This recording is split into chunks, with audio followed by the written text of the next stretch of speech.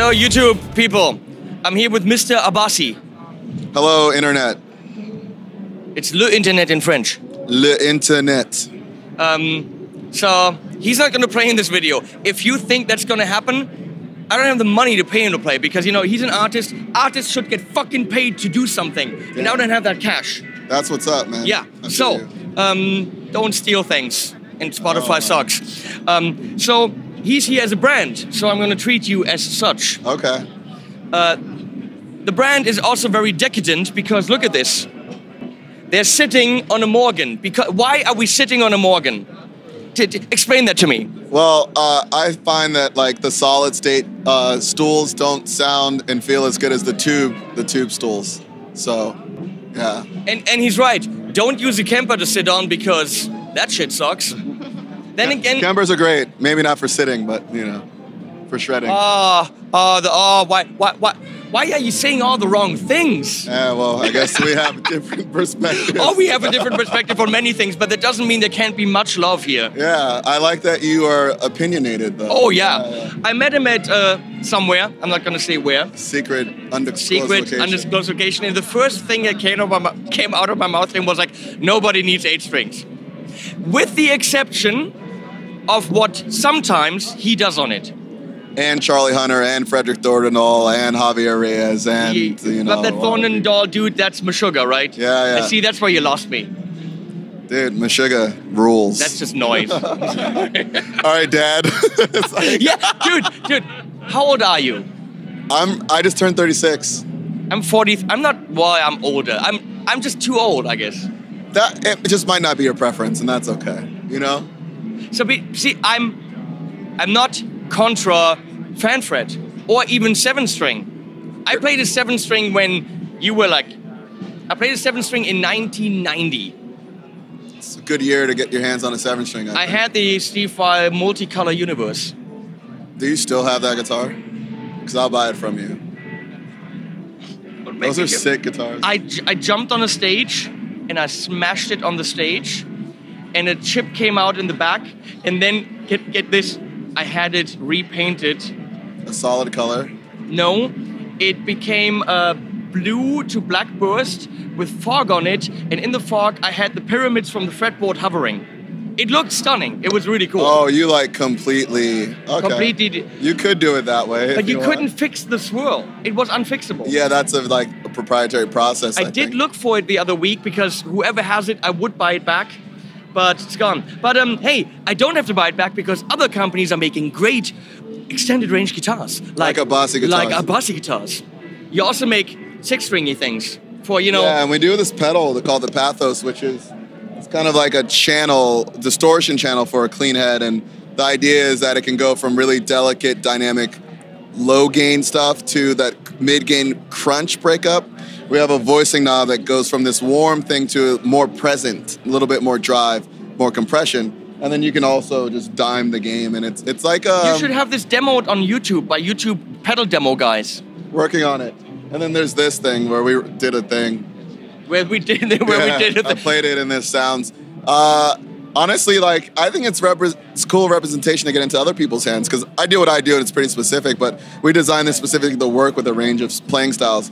We're going to release a lot of NAMM footage. We were blessed with a lot of amazing performers, and they were all using this stuff, and it'll show that it like isn't a one-trick pony. I would have to play it in my style, because if I practice for another 30 years, this is not going to happen. We'll send you one. You are pretty brilliant on the instrument. And when you do the clean stuff on the 8 strings, I'm with you. Nice. It's brilliant. Yeah. It's just the... That isn't for me. Okay. Whose man's is this? So, come on, let's talk about this. Yeah, what do we have here? Well, I already described the Pathos. I'm holding Lorado, which is our this is our first sort of body shape. It's a beveled, ergonomically designed, you know, beautiful thing. Wenge neck. Wenge neck. With a guitar tit. I like that you put a guitar tit on it. And it's called a volute. Is that French? In Spanish, teta de guitarra. That's incorrecto. No, that's a guitar tit. Wenge neck, is an ebony board, and it has rounded frets. Yeah. Nice. Grover Jackson's working on our stuff, and he actually innovated that thing back in the day, decades ago. We have Fishman Fluence pickups, which are a really cool new pickup technology, which is a printed coil as opposed to a mechanically wound. And you have 2 voicings per pickup, so you're technically getting... You have a 5 position or 3 position? Yeah, 5 position, because I really like... you have the single coil settings. Single coil and then like dual coil sounds.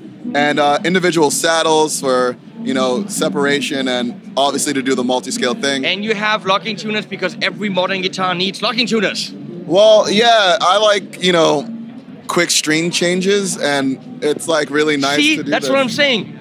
Oh, Chris freaking Rodriguez. Hey, Chris. So I'm gonna grab another guitar here. Is it gonna have more strings? Yeah, like way more string. So we stumbled across this really cool design opportunity. We found a shop that's laser printing images, super high DPI. It's like, it literally, you can do whatever you find a digital file for. And so we want to do a design series where we offer a range of like graphics. There's many things I like on this. I like the dots that are kind of going in a half moon pattern. Yeah. That is very nice. And you know what I'm going to point out on this thing, right? Not yet. You know. The amount of strings. No. I don't even care about. I'm scared. I don't even care about the strings anymore, because now, Mr. Abasi, I'm flattered to bits because you at the shop asked me, "What do you think?" And the one thing I pointed out is that the gold hardware was distracting from the graphic. Oh, yeah, yeah. And I don't see gold hardware anymore. Yes, your design input was well taken, and we went with black hardware. Calmed it down a bit. This is really like a proof of concept. Sky's the limit with what we can do with it, but we wanted to just get stuff out and prove that this worked. And I mean, as you can see on the back, we're printing the images on the control cavity. This is anodized aluminum, actually. So the idea is this isn't necessarily a model as much as it's a proof of concept of what we can do. So if you hold on, I can show you something a little less.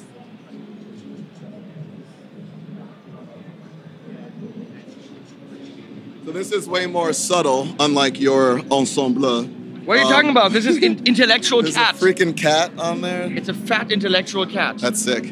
Okay, well, this is, for the people who don't want something really like bright, this is a really subtle black on black floral pattern. And if you notice, the bevels are actually high gloss. Well, they're covered in human, you know, stuff. Thanks. So that part might be shiny now. Wait. I got... Wow. Look at that. You can see your beautiful smile in there. So I'm really into this idea of contrasting finishes. So this is a matte satin on the flat surfaces with the image, and then the bevels reflect light completely differently because they're high gloss. So you got this beautiful sort of complement to the form, and it actually is like a nice textural complement too. So the contrast of the wenge and the matte black is also nice too. So I really like the fact that there's an opportunity to do something other than staining wood or painting it, you know what I mean? But that stuff looks great, but I feel like from the design element, there's so many opportunities with this, so we're really excited. But from the design element, and I was thinking about that as I often do in the shower after we met. Not in that way, okay? You had to shower after meeting me? You had to wash it off. Oh, lordy. No, now you got me all, what? Yeah, come back. Because we have 2 elements here, which are clearly separated. Mm-hmm. If you wanted to, and that's a big question, could this, which is now the graphic, be a flame maple or quilted maple? Yeah, because imagine what that would look like. Dude, yeah, I'm really glad you brought that up. This process, we can tweak the opacity, meaning we can shoot a ghost image. We can have it be like just a hint, or we can have it be opaque. So you can use figured wood and see the grain underneath it. Nice. Yeah, so there's a lot of possibilities. Yeah, our wheels are turning, but you know, NAMM is now, and so we said let's make 2, show people what we can do. Now, can't believe how many times you've had to change guitars in 4 days. Yeah, I think you're really gonna like this because I just showed you something that's pretty unconventional, and then I'm gonna show you this relic Tellian. This is ultra conventional, but not. Yeah, you nailed it. So basically, I'm a Fishman Fluence artist, and they make these wonderful Greg pickups. Set. Yes, Greg Koch is a telemaster in my opinion, and he has a signature Fluence set. And we said, well, what if we merge our body shape with the telly thing and do a relic telly. You see the neck is all worn. This is a brand new guitar, but it looks like it's, you know. Well, Grover knows how to freaking age guitars. Yeah, he didn't do this one. I think if he relic this one, it would be even better. We had another shop do it. He was busy making our stuff. Yeah. But yeah, even the hardware is aged. But the idea is like it's like a space telly or a future telly thing. Or I like space telly. yeah, we're gonna go with space telly, I think. So we've had a lot of bluegrass players. Wait a second. Space telly would be ST, and everyone would think it's a Strat, but that's funny. Yeah, we just want to abbreviate it. You know. Yeah, so it also has a 10 to 14 radius and 6105 frets, and it's got like a V neck profile. I think for guys who like old tellies, it feels really, really good. Yeah, slightly V. That's nice. And that heel joint, that's of course insane for the noodly people to go really high up. Yeah. That's not where the money is, but you could. You can access the whole. What's the weight on that? Oh! It might be the lightest guitar you've. Oh! Yeah, you feel real strong right now. That's cool. And then I'll just show this last one. Can I see this?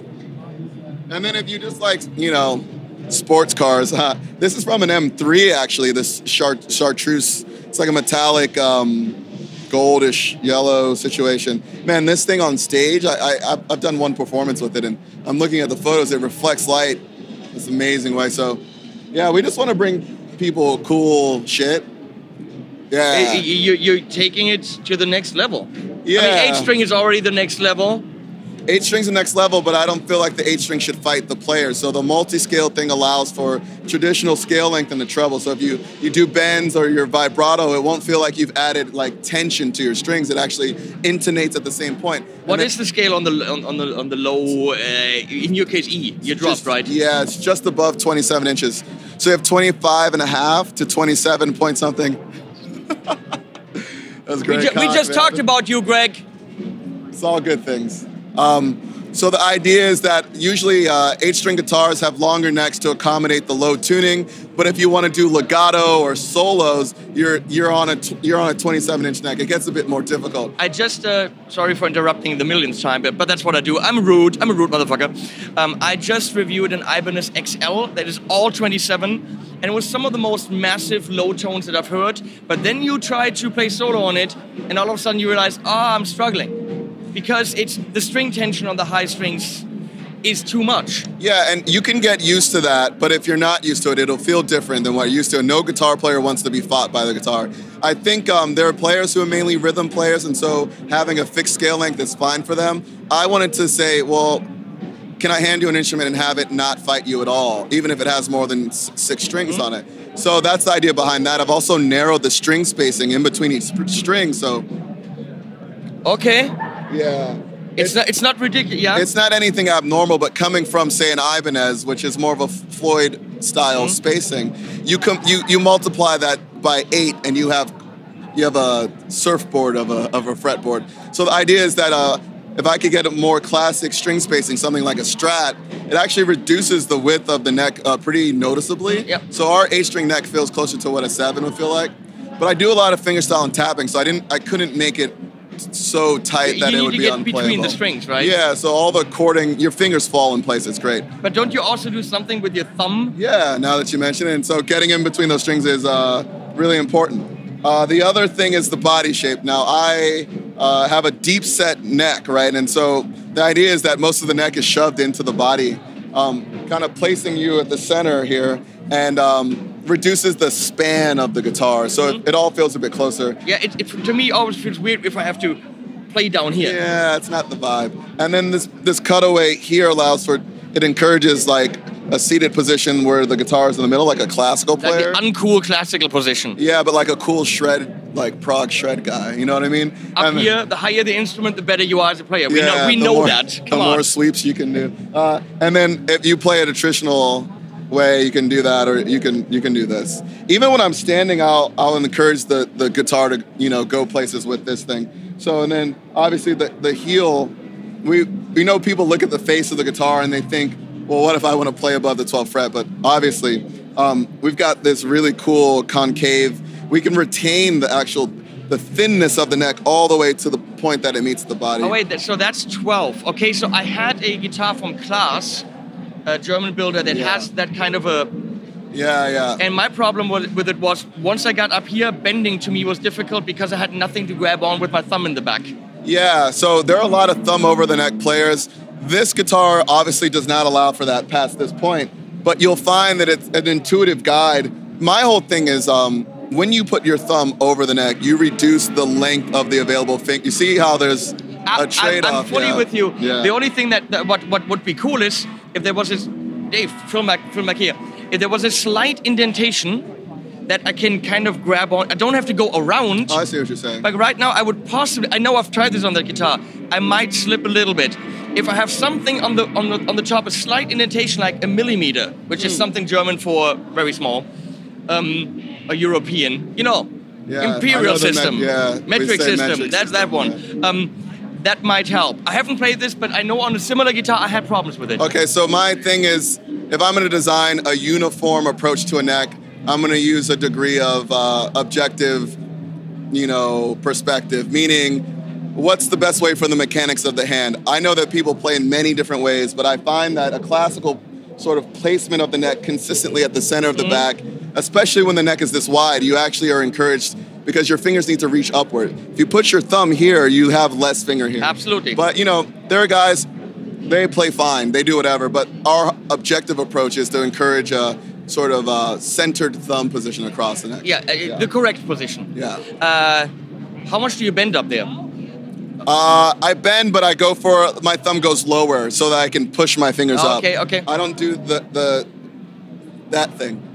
You don't play traditional blues? Nah, I wish I do. I'm digging a lot of blues players lately, like Eric Gales and Jairus Mosey and Josh Smith. Oh yeah, these dudes. Or if you did like country double stop bends where you need to put a lot of force into it. All that stuff. But those guys were here playing our guitars, and there's evidence of how well it works, and I was blown away. So then you know what? Then completely forget about everything I said, please. Well, you have a lot of opinions. Oh yeah. I'm just kidding. That's why you have a show. So I review things, okay? I look at things, I go like, I don't know about this. No, I appreciate people who know what they want. You know what I mean? I think that's totally fine. Well, you also have 7-string version, see? Right? Yeah. Because this for me in a 6 would be like, well, I've got 6 strings, 8 is too much, and 6 is perfect. 7 is perfect. Yeah, this is like a cool little oxbloods, eggplant color we did. And it's similar specs. They're all basswood bodies, Wenge necks. And, this is a little bit more tame compared to the digital prints or the, that's chartreuse. Fine. Do you already have a rough price point on that? Yeah, we'll be releasing pricing soon. We would love for these things to be accessible to people. So they're made in the USA, so that comes with its own sort of bottom line. But we're a very lean situation, and there's not really a distributor and dealer network. So there's a way in which we can kind of allow for some flexibility as far as the cost of the consumer. So yeah, we want people to be able to play these things without forking over $7K. Yeah, they're nowhere near that. Yeah. Good. Yeah. Well, you're blocking me with your Abasi guitar, Mr. Abasi. Intrudigun. I like this guy a lot. Yeah, I like you too. Thank you, man. Yeah. I also like this guy.